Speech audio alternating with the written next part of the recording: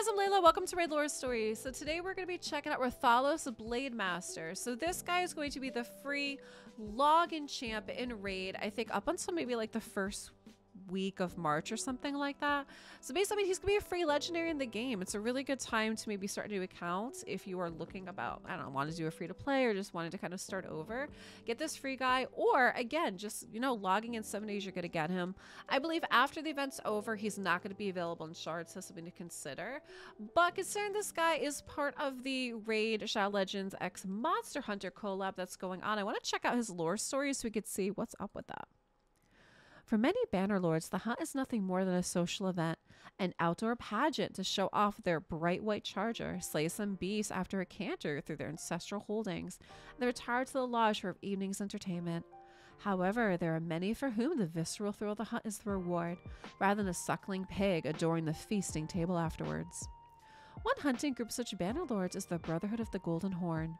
To gain entrance into this centuries-old convent, a potential member must present the horn or claw of a great beast to prove their worth. No simple stag antler or bear claw will suffice. Would-be brothers must present an appendage of a creature of at least twice their size, one whose roar could chill a hunter's roiling blood.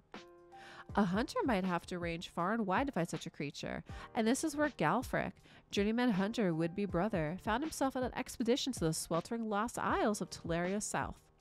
Galfric was on the trail of a flying, fire-breathing creature with the red scales, a monster that had seemingly never been spotted in Teleria before. The great monster had been rumored to have emerged through a hole in reality itself in the forest of Karok before taking flight southward. Wanting to finally prove himself, Galfric bought passage onto the first ship he could on the hunt for this monster from another world, only to find many of his fellow initiates had had the same notion. As the ship sailed further south, one of the hunters aboard spotted a plume of smoke billowing from one of the islands. Convinced it was a sign of the monster, he demanded the captain sail toward it. When the ship drew close enough to the shore, Galfric leapt from the boat and raced ashore, plunging deep into the stifling undergrowth alone. Sweat dripped from his every pore as he hacked his way through the brush, following a trail of giant footsteps, claw marks, and upturned trees. But instead of finding his quarry, Galfric discovered something a little less shocking for him. A small talking cat, standing on its back legs and garbed in a remarkable set of hunting gear.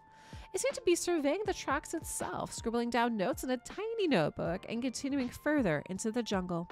At first, Galfric considered this to be a mirage, the early symptoms of some tropical disease. His confusion only increased when the cat spoke. With great eloquence and confidence, the cat introduced itself as a Palico, a hunter's assistant back in its own world, who accidentally traveled here from a world beyond Teleria. It had followed a trail of glowing flies from its world and had ended up finding something it's called a Rathalos. Galfric listened intently, noting down the Palico's wisdom and advice on how this Rathalos could be slain. While he understood the creature's instructions, the Palico's terrifying description of the beast, of its long claws, barbed tail, and flaming breath, made it clear his current, slightly rusted broadsword would be no match for this monster. He asked if the Palico would follow him back to where the ship dropped anchor, as he reckoned that his fellow compatriots would by now have set up a camp there. The Palico agreed, and the two trekked through the jungle, sharing stories of hunts past. When they arrived, Galfric implored the Palico to stay hidden, as one of the amateur trackers may see the hide of a talking feline as their way into the Brotherhood. Galfric ran to the expedition's makeshift forge, imploring its smith to craft him a sword capable of piercing the hide of the magnificent monster the Palico had told him. Seeing Galfric seemingly driven mad by the jungle heat, the smith asked no questions and set to work on Galfric's request. After a night's labor, the smith presented Galfric with the weapon he sought. The initiate returned quickly to his animal companion, and the two set off, delving further into the island's dense greenery. Following a dancing trail of luminous green flies, the Palico assured would point the way to the Rathalos. After several hours, they were still searching. Galfric and the Palico eventually stumbled on what looked to be the tracks of others, different to those who traveled the Lost Isles with Galfric, but obviously in pursuit of the monster. Not wanting to be beaten, Galfric and the Palico broke into a sprint, the thrill of the hunt energizing their weary muscles as they leapt over branch and trunk.